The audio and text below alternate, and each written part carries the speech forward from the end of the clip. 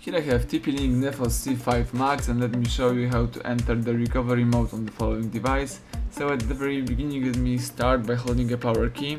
Keep holding power, choose power off, and wait until your device will be completely switched off. Afterwards, you have to use the following combination of keys: power key and volume up. So let's hold down together these two keys for a couple of seconds. Keep holding both keys and release them as soon as boot mode pops up on the screen. Here you can navigate by using volume up and confirm options by pressing volume down. So let's scroll down to choose the first option, which is recovery, and press volume down to select it. Now the device is booting into recovery mode. Let's wait a few seconds.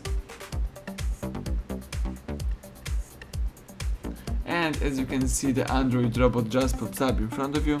So it simply means that now you can activate recovery mode by holding down a power key and pressing volume up once. As you can see, the Android system recovery is on the screen. Here you can navigate by using both volume keys and confirm options by pressing power key. You can apply update from ADB. You can also choose the update from SD card, update from cache. You may accomplish here a wipe data factory reset, wipe cache partition, backup user data, restore user data, root integrity check, or you can also view recovery logs. If you would like to quit this mode, let's choose either power down or the first option, which is reboot system now. So let me highlight reboot system now by using volume keys and press power key to choose it. Now the device is restarting and rebooting into a normal mode. Let's wait a few seconds until the home screen of TP-LINK pops up.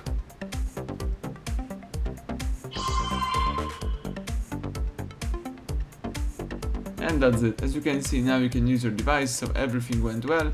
Thank you for watching. Please subscribe our channel and leave thumbs up under the video.